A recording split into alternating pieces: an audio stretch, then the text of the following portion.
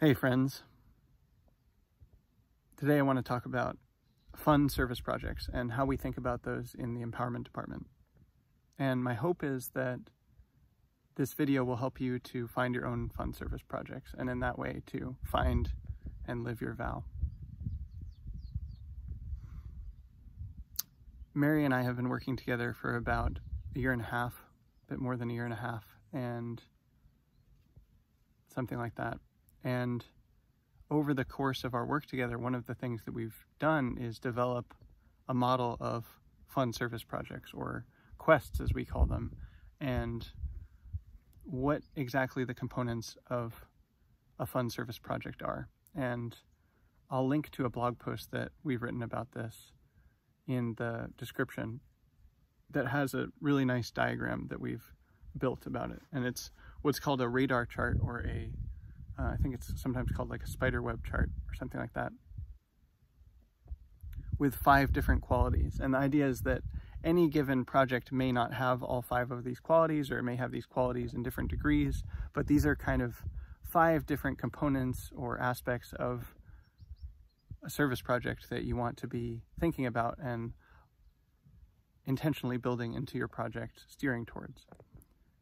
And when we help people find projects, we're kind of keeping these qualities in the back of our mind and making sure that the projects people choose have at least some aspect of each of these 5. And sometimes we decide to emphasize one more than another with a given person or hero.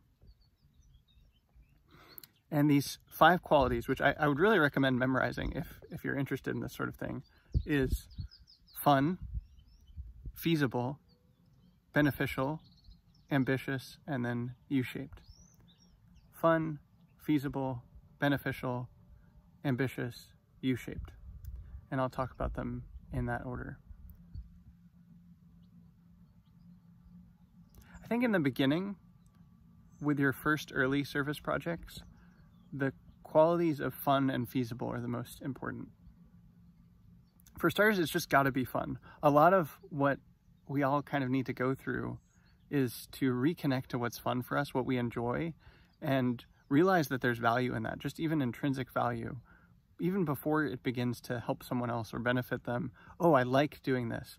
And so many of us have had experiences of work that we don't enjoy, work that we feel obligated to do. Maybe we've done service projects that we thought would benefit other people, but we sacrificed ourselves in the process. And that's not fun, and that's not sustainable. It's not life-giving. It's not enlivening.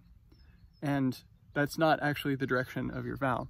What's fun is a trustworthy compass for your vow, for the way that you are going to manifest in your life and be of benefit to others. So really connecting with what's fun for you, what you enjoy doing, what you love, and reflecting on that and honoring that. And it may not be something that makes sense. It may not be something that you even feel you have permission to do or that others approve of.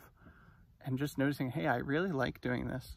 Like, I don't know, for me, I like electronic dance music, and I like dancing, I like music. And, you know, when I was in doing monastic training, that's not something that obviously fits into monastic training. Or, you know, I got really interested in military strategy, and I was just like, oh, this is fun to read about. I love reading about this. And how that fit with monastic training was not obvious at the time. But just really trusting what's fun, what you enjoy doing, connecting with that. Maybe you like being outside, or, you know, making music, or joking, or looking at memes, or whatever it is that you find yourself doing, that you enjoy doing, that you don't have to force yourself to do, that you love to do, that you look forward to doing. Really reflecting on those things, connecting to them, knowing yourself in that way. Oh yeah, I love doing this. And importantly, fun is a feeling. It's actually a feeling. It's a somatic embodied quality. It's not an idea of fun. So sometimes people have trouble with this, where they think something is fun, but it's not actually fun on a bodily level. And what you actually want to connect to is the felt sense of what's fun, what you enjoy doing, because that's non-coercive. You don't have to force yourself to do it. You love doing it. It's sustainable in that way, because you could just keep doing it. You love doing it. And that's also going to end up being, in unexpected and surprising and beautiful ways, connected to your purpose and what you're here to do, how you can benefit others. So first off, you want to pick a project that's fun, that's enjoyable, that you'd like to do. And then it also has to be feasible. It has to be something that you can actually do, something you can practically accomplish, something that you know you can do, that you have confidence that you can do. Ideally, something small, something can be done in a day or a week or a month. That's about the time scale you want to pick. And it's not huge. It's simple. It's small. It's feasible. Based on the previous experiences you've had, you should know, oh yeah, I can do this. Like, I know I can write a blog post. I've written a million blog posts. Not really, but a lot of blog posts, both on my current blog and former blogs. I've written a lot of essays. I've written books. For me, writing a blog post is a feasible service project, for example. I know I can do it. I've done it before. I have the skills that I need, and I can do it. I just have this embodied confidence. If right now an idea occurred to me for a specific blog post that I thought would be enjoyable to write, that would be beneficial for the world, I'd be like, yeah, I can do that, no problem. And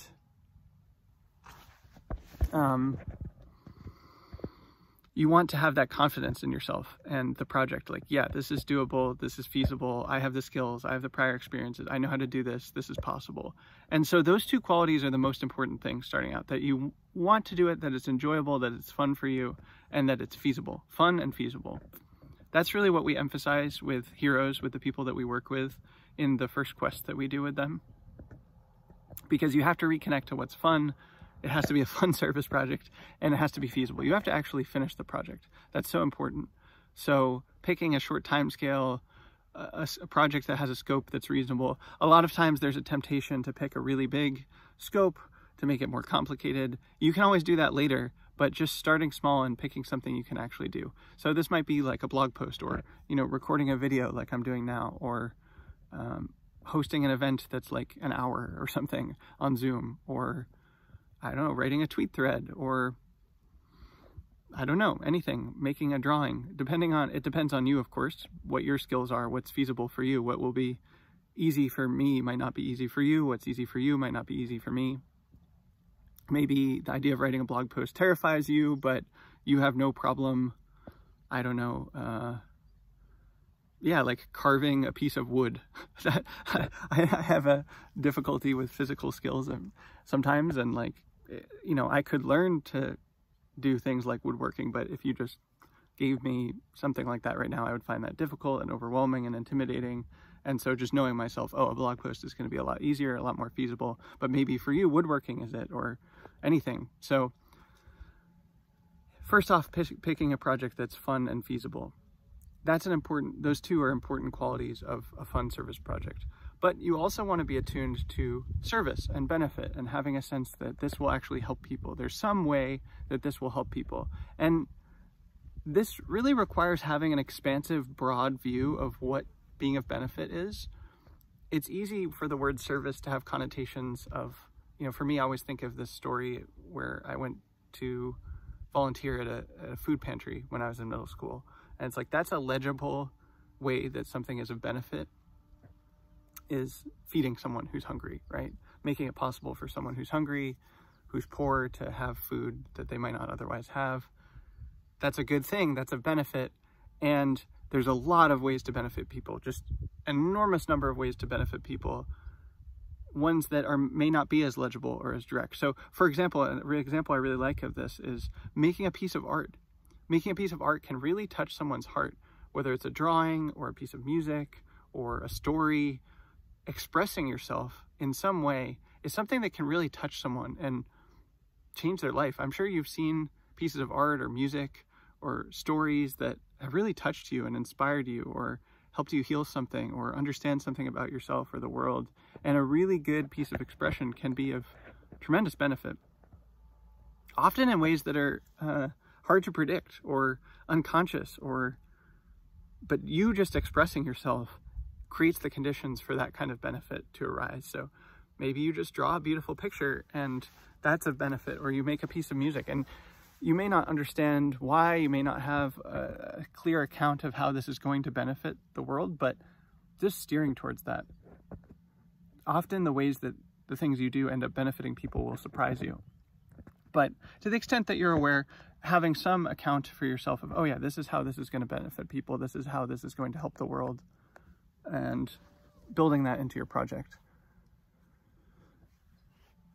Then you want to pick something that's ambitious, that's challenging for you, that's going to cause you to grow. Maybe you need to develop new skills to do this project. Maybe this is just a harder version of something you've done before.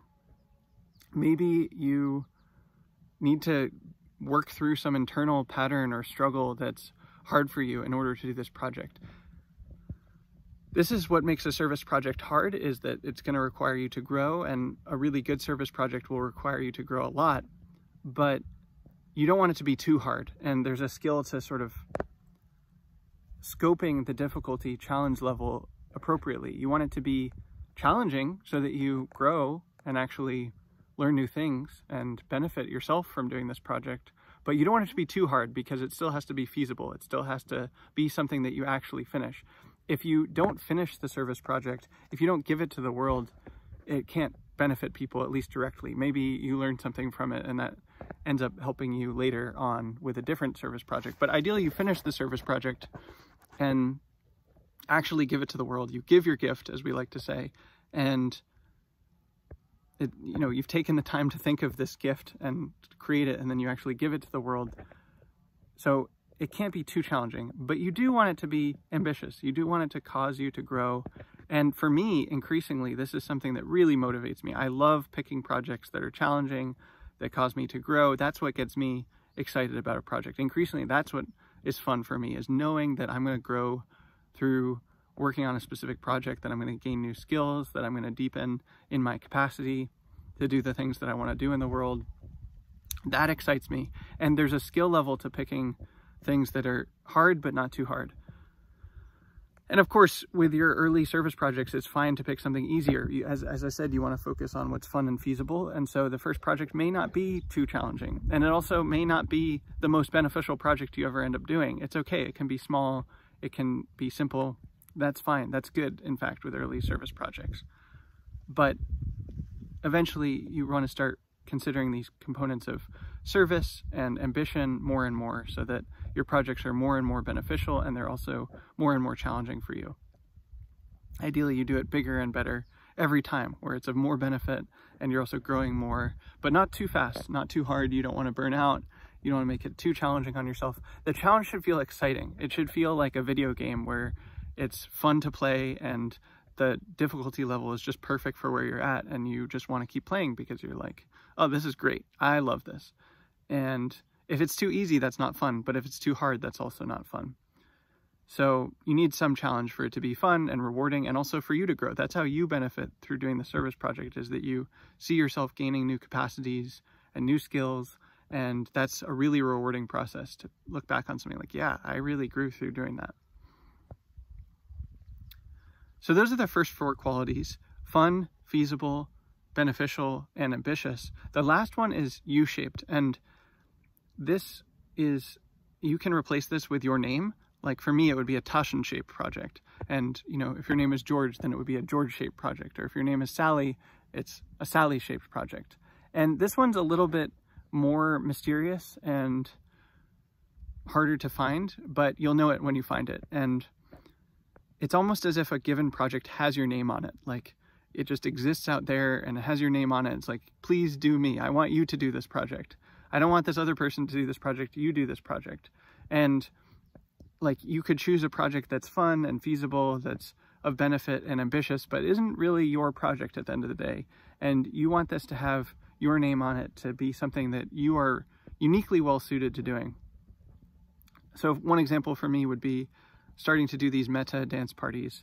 I do these meta dance parties for the Love Department, and that's just something that I really enjoy doing, and that I'm well suited for, that I can help people to do loving kindness meditation and then to dance to that and bring that into dance with electronic dance music.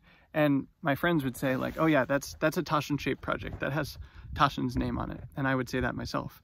It's fun and feasible and of benefit and ambitious, but it's also has my name on it. And you'll see this with most of the projects that I do. It's like, oh yeah, I'm not sure someone else could have done that, or that they could have done it just the way that Taschen did it. Maybe someone could do something similar, but they would do it differently than the way he did it. And this is really connected to who you are and what you understand about yourself and requires some self-knowledge.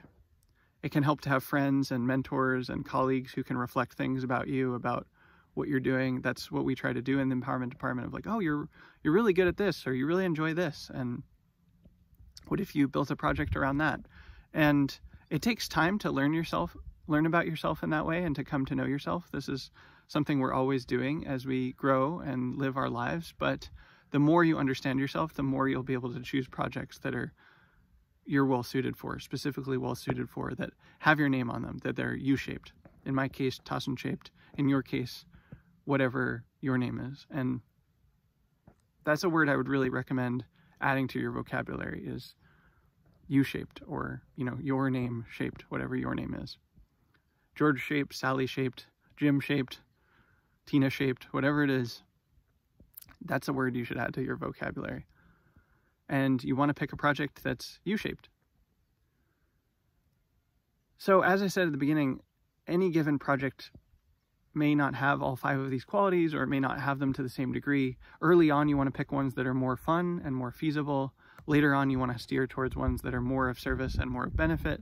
And also, ideally, with every project, you learn more and more about this U-shaped quality, about who you are, what you're well suited to doing, and picking projects that have your name on them. And this is what we try to do in the empowerment department, is to help people find projects that have all 5 of these qualities, to cultivate the ability to pick these projects for themselves and do more and more of them. But even if you're not in the empowerment department, which you can apply, we have an application page on our form, application form on our page, but there's only so many people we can support, and probably a lot more people will be able to watch this video than we can directly support at this time, at least. But you can choose a project that has these qualities and do it for yourself, and do lots of projects that have these qualities. And ideally, the more projects you do, the more they have these qualities, the better you get at picking projects that have these qualities. And I really think you'll find, if you do this more and more, that you really enjoy your projects, that you grow through doing them, and that they're of tremendous benefit to the world. And that's a process that I think leads to what we call living, finding your vow, your life purpose, your vocation, your calling, which is just very rewarding. That's the most rewarding thing, is feeling like you're in alignment with who you are, what you came here to do, what your life is about, that you're in harmony with the whole world, really. And of course, you'll conceive of that in your own way and have your own way of making sense about that. It'll look different for you than it looks for me, but that's the good stuff. That's the good stuff. And I want that for you. I want that for everyone watching this video. And my practical advice for getting there is to choose a fun service project, choose one that has these 5 qualities, and then do more and more of those projects, as many as you can.